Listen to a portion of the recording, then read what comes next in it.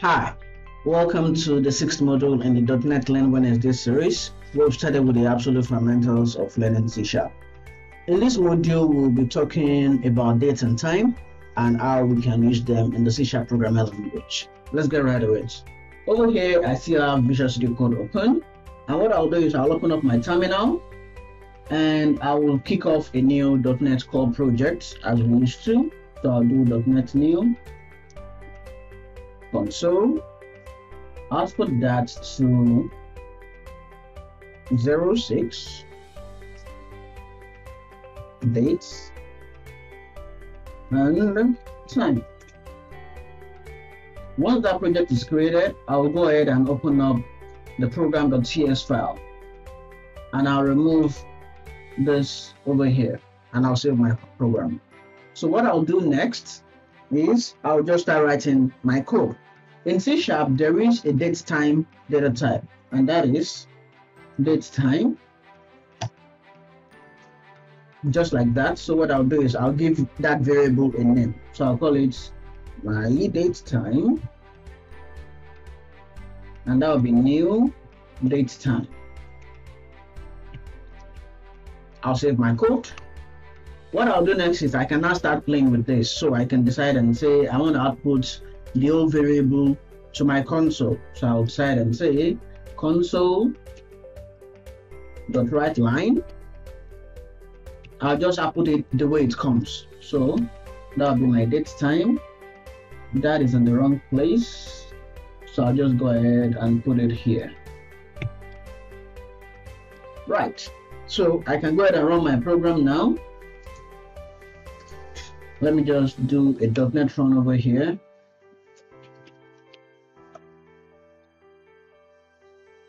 Oh, I missed the program argument, so I'll do /-p and I'll put in 06 date and time. And then I'll have my program run for me now. As you can see here, I have the variable, but there's a little bit of problem. It is not outputting what it's normally supposed to. So because I use the new DateTime, so what I'm supposed to actually do is if I want to print out the current date and time that I am in, I'll just say DateTime.now. That means it will get me the current time when the program is running. So if I do that, I will get the output. So the current time of recording this video is 2:34 p.m. on June 24, year 2020. And I can do a whole lot with this DateTime variable I have here. I could check what time it was in the past. I could check what day it will be in the future. I can output the current year, month, and date. Let's actually go ahead and do that. So what I'll go ahead and do, I'll do the console, the WriteLine. I can just start playing with this variable here. So what I'll do now is I'll say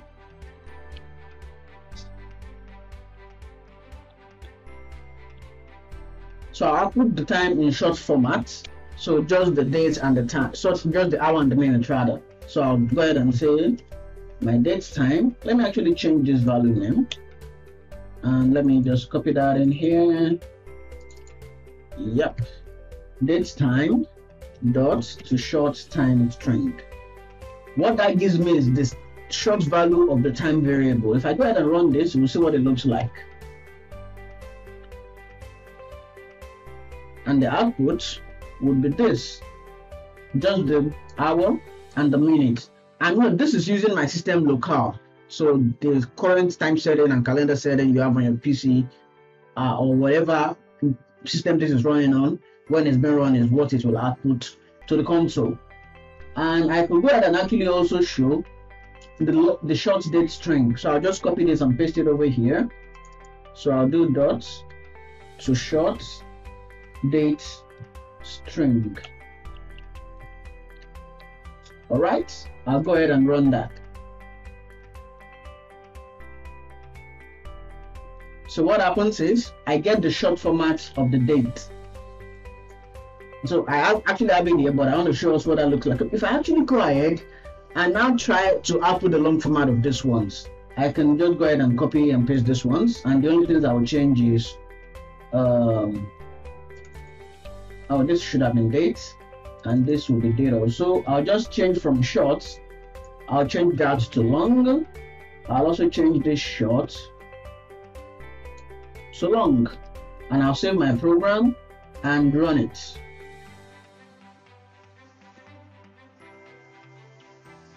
So we can see the difference over here. So over here we have the short time, over here we have the long time, over here we have the short date, over here we have the long date. So you can play around with that. Also, another fun part we could actually have is try to see what day it was, say 5 years or 10 years ago. So I could go ahead and say console.writeLine